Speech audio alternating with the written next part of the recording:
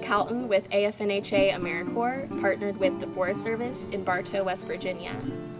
I'm a watershed conservation member, and part of my service is trying to spread more information about the native candy darter, which is the only endangered fish on the forest.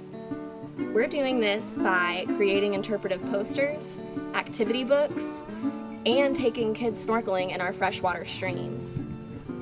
Snorkeling gives us an opportunity to engage directly with these stream systems that are running around our backyard and learn about what's beneath the surface. As we learn about the fish and the macroinvertebrates that live in these systems, we can start to understand why stream health is important and what we can do to help protect it. Hi, I'm Rachel. I'm an AmeriCorps with the Appalachian Forest National Heritage Area, serving at the Monongahela National Forest Bartow Watershed Program. And I created, designed, and developed some of this candy darter outreach and interpretation materials that we all see here today. So these materials include an interpretive poster, interpretive sign that you see right behind me here, as well as a candy darter adventure book, which leads children of all ages really through an exploration of candy darter, their habitat, and some of the cool features that make this endangered fish so special.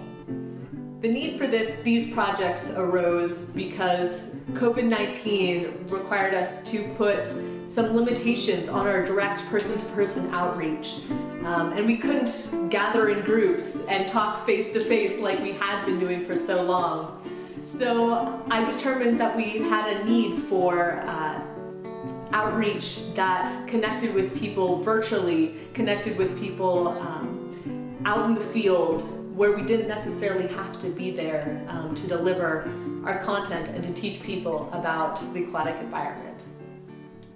This prompted me to create many different levels of outreach and education, which has been created into metal signs placed all around the forest, as well as posters delivered to classrooms across the candy darter range.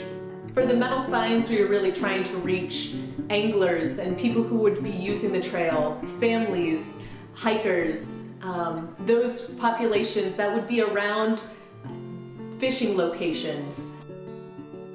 You can help protect the endangered candy darter and other native fish by making sure that you're not moving live bait fish from one stream to another. Also ensure that you throw away your live bait into the trash can when you're finished with fishing.